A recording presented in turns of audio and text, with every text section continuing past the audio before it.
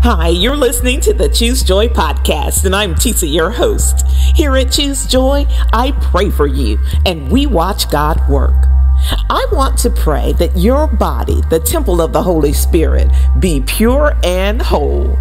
I pray that all addictions and harmful habits cease, that all attacks against your health will be blocked, and that peace will have victory over any distress in your mind. The spirit that lives in you will grow and encompass every inch of your body, giving you wellness and the gift of perfect health.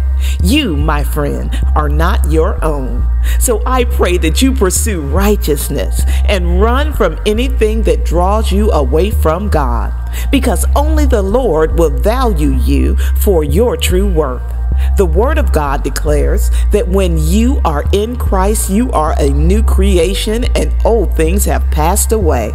So it is my prayer for you that the dead things, anything lustful or harmful, and anything that does not fill you with joy and abundant life, let those things stay buried in the past, because you have new life. From this day forward, glorify God in your body and in your spirit, in Jesus' name.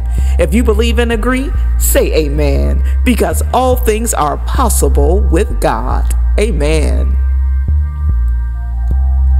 Thank you so much for praying with me here today at Choose Joy with Tisa. I believe that we all want to care for our minds and bodies the best we can. We keep ourselves clean, we take supplements and exercise whenever we can, but there are some spiritual things that we can come up against that require the strength of the Holy Spirit. Some things we need to move out of our lives that vitamins and supplements can't fix. So today's encouragement is that you remember who you belong to, that you let old things pass away, and that you glorify God in your body and in your spirit. I hope that you will join me for tomorrow's prayer. And if today's prayer was for you, let me know by leaving me a comment at tisajones.com.